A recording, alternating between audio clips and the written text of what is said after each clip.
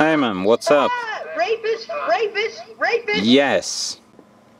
Gaming in a van. So what I've done is I've got two plastic plates which are out of LCD monitors, and I've grabbed my tablet computer, flipped the screen to face me so the keyboard's facing away, and I've got a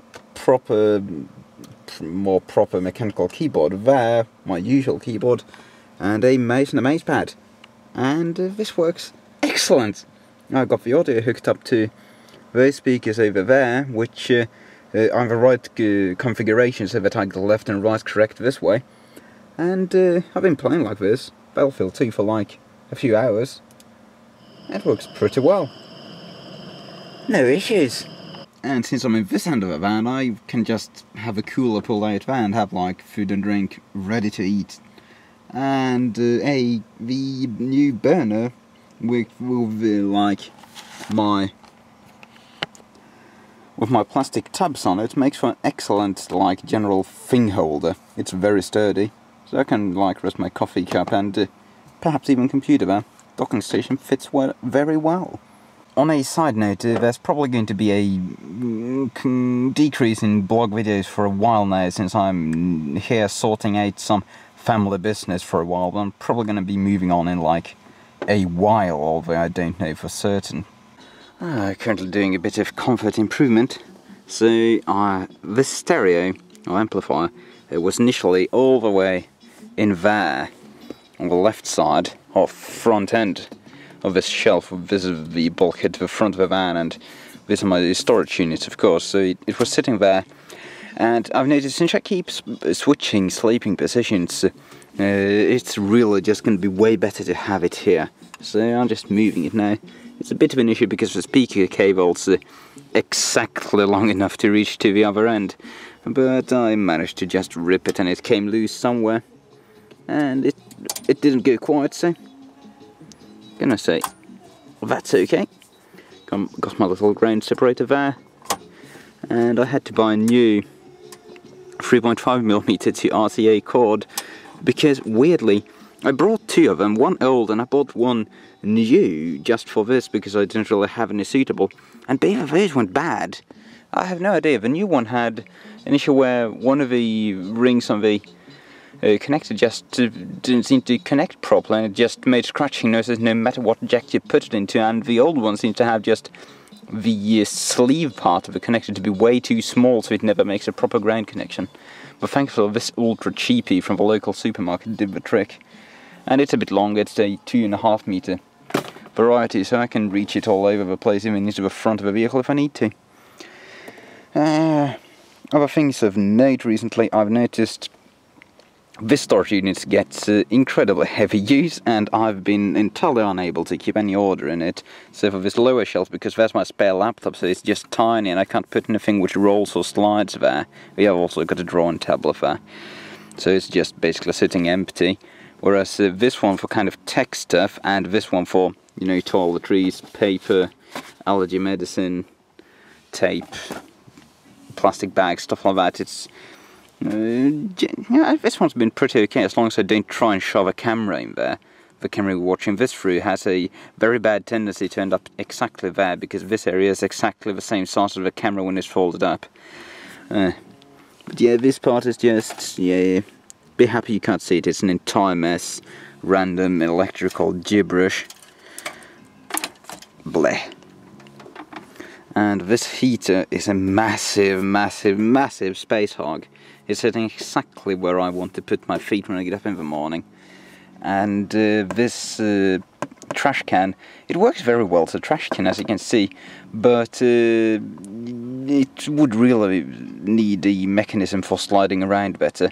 You can move it around as it is now, but you kind of need to move the bed up because it usually pinch down it. And when you're in the bed and it's in the way because you want to get something over there, that's just a big bother. So probably going to figure out a better main for this at some stage. Not really sure how to do it. It would have to like be a C-clamp which grabs onto the lower side and just goes kind of a bit on the top and kind of a bit on the behind side and kind of hooks out in front. But yeah, that's not a big issue. This one works well enough.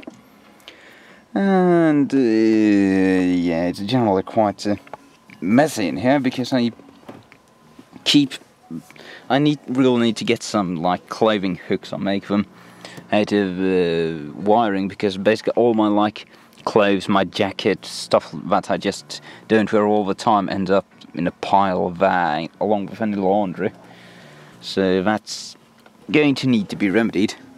The gas burner really does do an excellent job at being an extra table when I have those two little plastic washing whatever things on it, and these are pretty much the exact right size for the burner, so it just works out great. I can put anything on there, and it's quite sturdy as long as I'm not driving around. And yeah, the fridge just sitting there being absolutely useless. Like it's the Peltier just doesn't really do a good enough job to be economical to use unless you've got grid access or you have it like full of ice. Like I've got 3 bottles which I've frozen over and over again, and like when I freeze those it lasts several days, stays relatively cool even though I don't run the Peltier.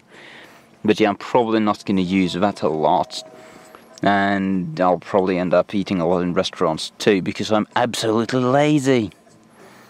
And I have noticed it's been quite cold these last couple of nights. This part of the door gets very cold as well as the exposed metal up there. So I should do something about that. Probably buy some more of this insulatey, soundproofy stuff. It's probably very cheap at build time compared to what I usually pay for it. It is kind of tempting to just basically slap that on everything and just have like a spatial feel for the entire place. I really like the idea of that, but that's going to be such a giant project because, you know, you need to cut these into little suitable strips. It doesn't bend very well, so you'd have to make a strip there, a little corner piece there, different pieces all over, and you don't want to cover up any holes.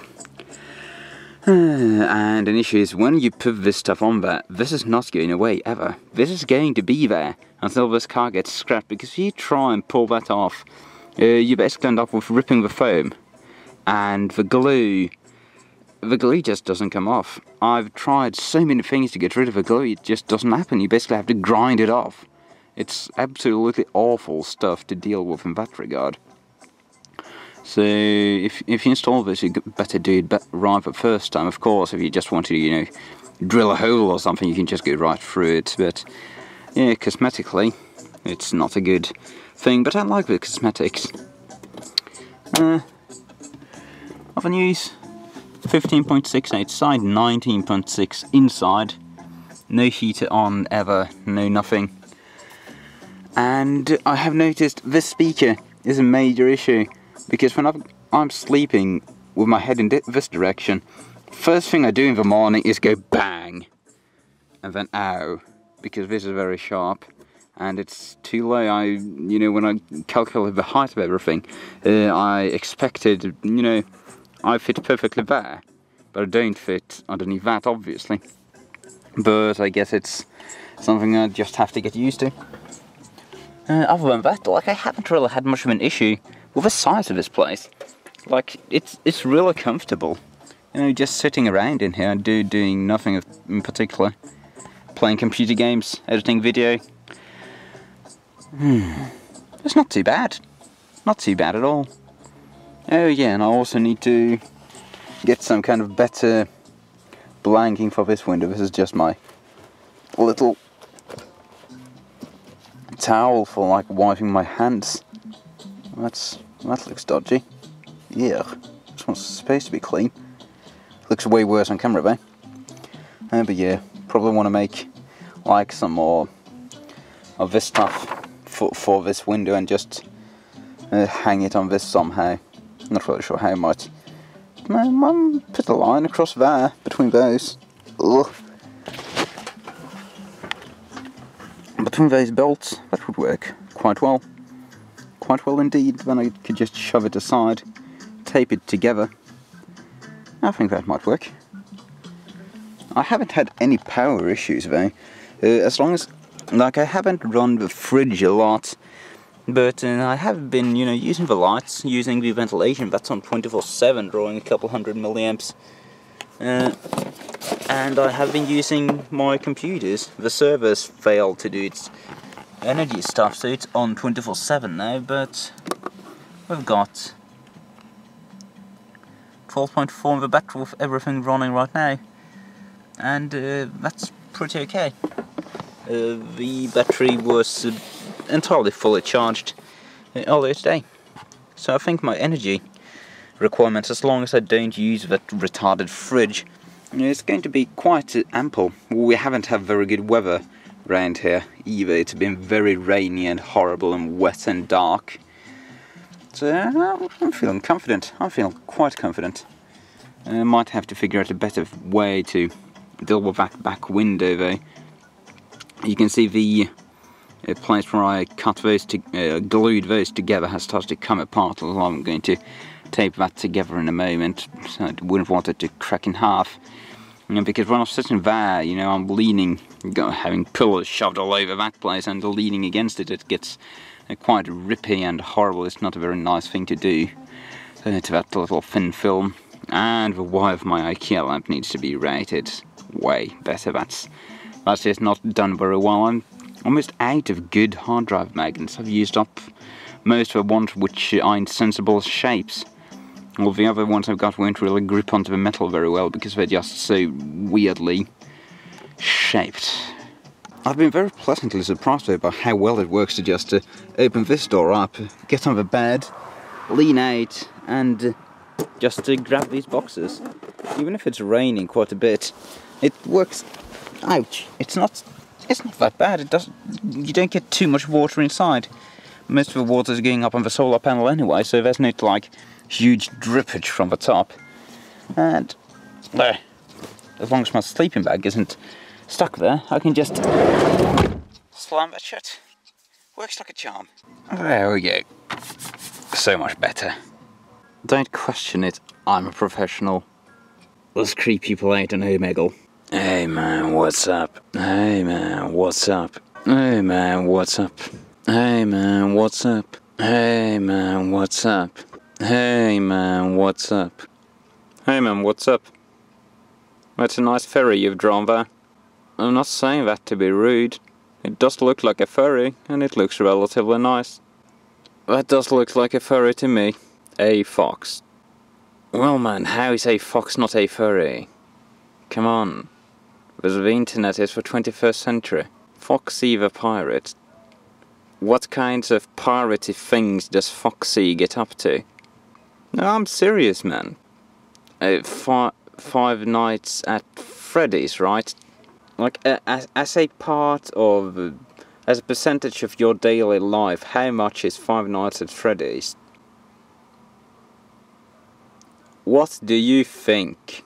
Stranger may be using a simulated webcam.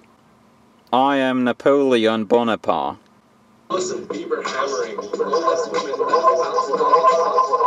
That's great!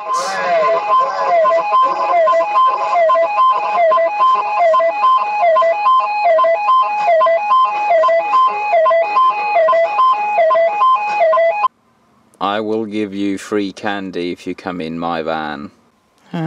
First IT issue of a trip. Wireless card stops working for no reason in the middle of doing things. Let's hope it works to just reseat it. That explains it. The USB hub powering my modem had apparently failed. And it wasn't supplying power to the modem anymore, so it was running off of battery power, and it was just power cycling since the battery protection was kicking in. Well, now it should work a bit better when it's actually powered. I must say though, pretty impressive battery runtime out of this. I get like 20 plus hours on battery with the internet connected. Very happy with this TP-Link something MR13 device. That's better. Back to the dark parts of Fur Affinity.